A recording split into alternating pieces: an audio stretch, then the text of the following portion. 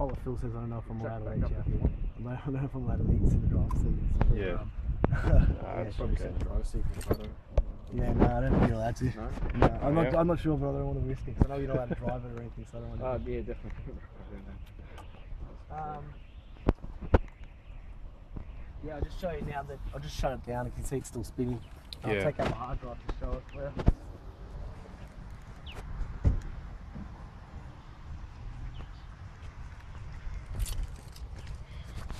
So you see that you see the charge light? It's getting charged by the car battery. We've got another battery in there. Yeah. So it's shutting down now. Yeah, so you can see it's shutting down. It takes a bit of time to shut down. Sweet.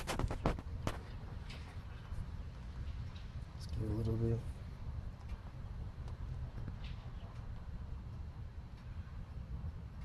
So is that connected to the battery, is it? Yeah, that's connected to the car battery. Yeah, it runs the same. It's got a secondary battery. Oh, So okay. it can run standalone. So if you got a fuel up, you can stop the car and the system can still be active. You stop collection obviously because you're going to a confined sort of space. Yeah. But from there, yeah, it's just a Standard, just a standard hard drive.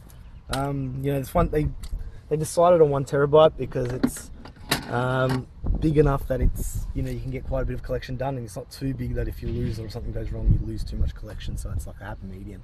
1 terabyte's like the perfect size, I guess they decided. It's probably also easier and cheaper to buy them too.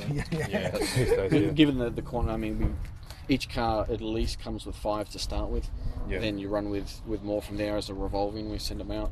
So there's quite a lot of them out there. Yeah.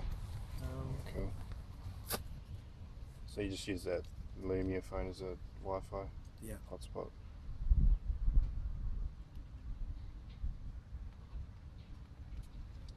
Yeah, that acts as the wireless hotspot that has the mobile app on it.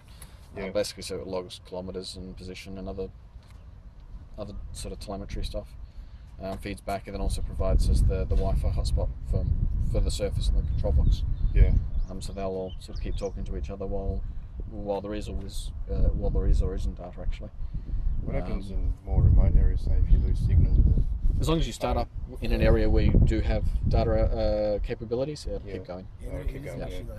There are other fallback methods and situations where we can tell it to launch and go onto another network if we need to. So usually not a problem with the phones. Yeah, the main thing we do is just make sure that you set up in a town. Where there is connect. As long as you got reception when you start, you'll be fine. You can go anywhere. I mean, they've come most of the way around the country already now. Yeah, minimal issues. They've started in Sydney, Melbourne, Brisbane, and they're over in Perth and Adelaide, and they've been through Darwin and wherever else so far. So we've not had any issues. So it's fine so far. Quite seamless, Yeah, pretty much. Close the doors if you want to grab a couple of photos with it down or up or whatever you want.